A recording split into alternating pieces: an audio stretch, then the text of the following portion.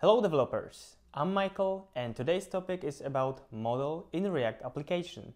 I think that many of you have multiple situations where you want to display some information or even notify user via Modal, and that's why I prepared that material. Enjoy!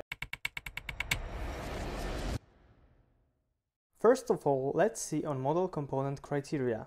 Modal should be managed from outside and receive information about its state. Modal should have a possibility to close itself by clicking X button. Modal should have an overlay and a possibility to close itself by clicking on that overlay. Modal should render children passed in from parent component.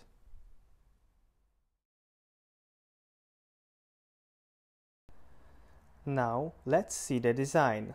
This is basically what we are going to build. Easy Modal component with some overlay outside, X button in right corner and a place for a content. All reflects criteria which I mentioned. Okay guys, we know what exactly we are going to build, so let's go to the code. This is basic React application structure. I just clean up a bit and I prepare the app component. And here, as you can see, is a modal state management and a button which will toggle modal.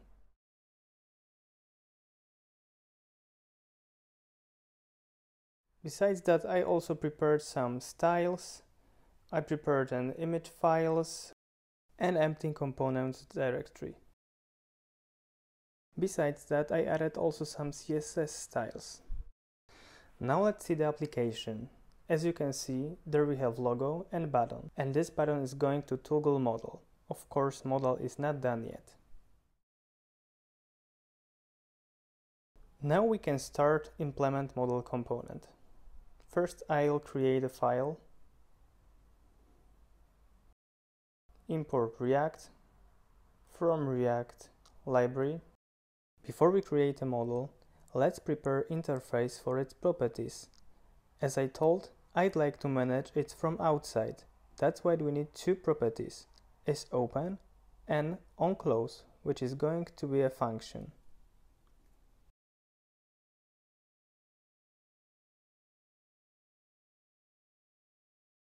Besides that, I'd like to pass a title and rest will be passed as a children.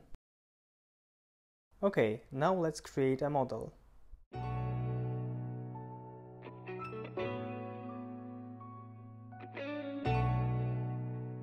First, let's destruct our properties.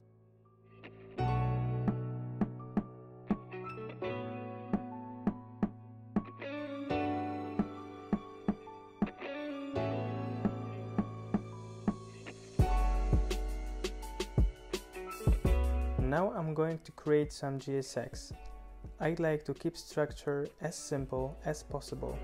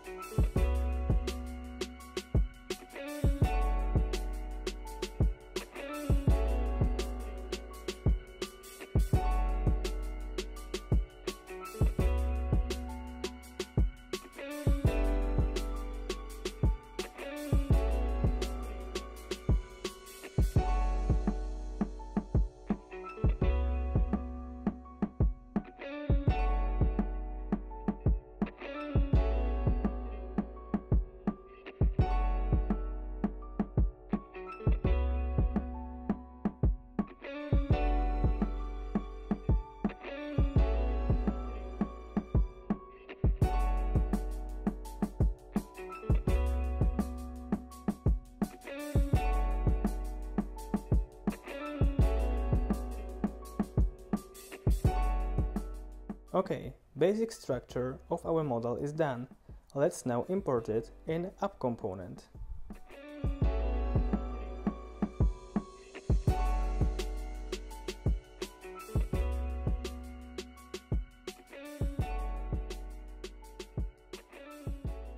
As I told you in the beginning, our model should be manageable from outside.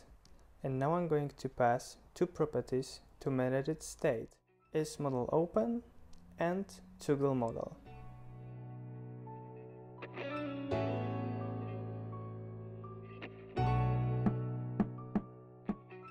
Besides that, I want to add some title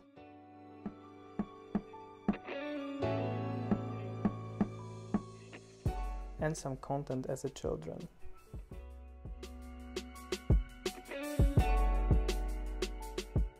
Okay, now you can see our model in action. For now, it's just a simple text and it's always visible. Now let's go back to the code and fix an issue with constantly displayed model. First, I'd like to take isOpen property, which tells us about model visibility. And now I'm going to return Modal JSX structure or null if isOpen is a false. Now let's check if it works. As you can see, when I refresh, model is gone, and when I click again, model appears. Everything works fine. Let's go back to the code. Now let's create some styles for our model. I speed up that CSS section. If it's too fast for you, you can find all of that code in my repository, which is pasted in the description for that video.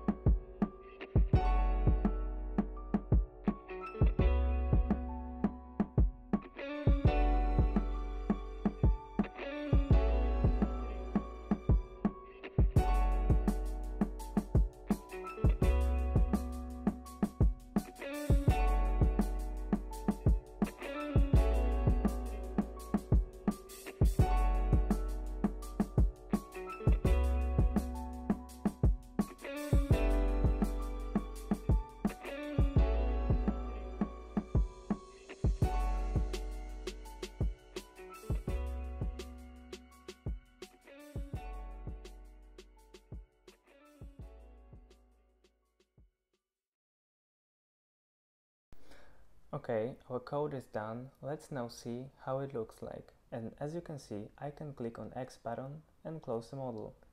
But there is a problem. I cannot close model on an overlay. So now let's go back to the code and fix that problem.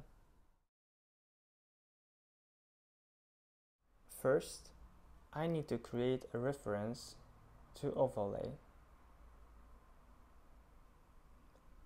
And to do this, I'm going to use React use ref and pass null as an initial value.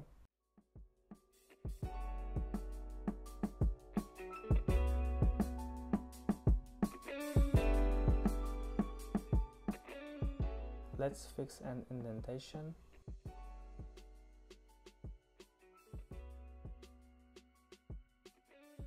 Now I'm going to create a function which will be invoked by clicking on an overlay. This function receives event argument, and now I'm going to check if this event target is equal to overlaid ref current. Let's now fix the typing.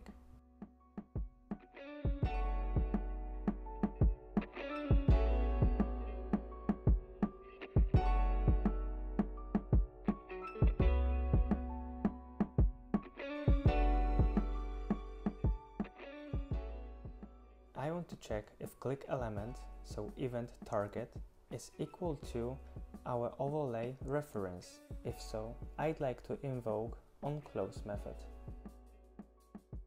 Okay, function is ready. Now let's pass it to our model overlay div.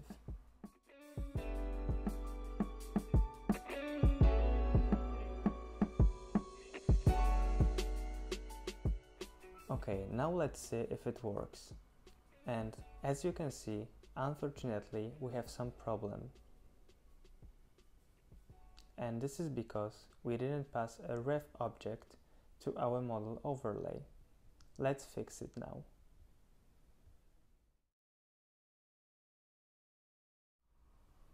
Now everything is working correctly.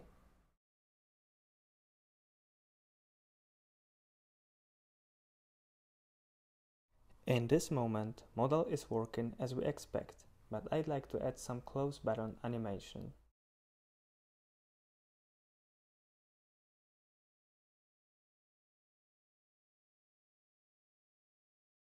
Animation done, and this is result.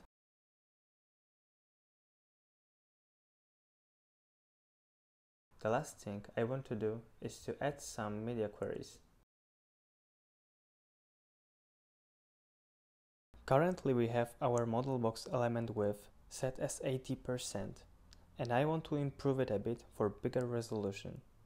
That's why I want to set max width as 600 pixels.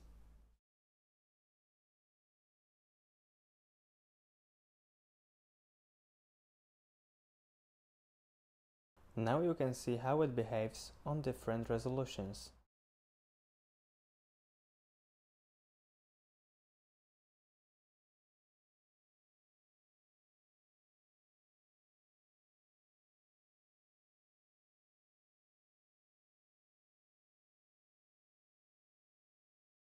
Okay guys, it's all for today. I think that we prepared pretty nice model. Feel free to extend it, depends on your needs. You can add some buttons, other properties, whatever you want. I hope that you enjoy that. If so, give me a thumbs up, add some comments, and of course I encourage you to subscribe my channel to be up to date with my videos. See you next time.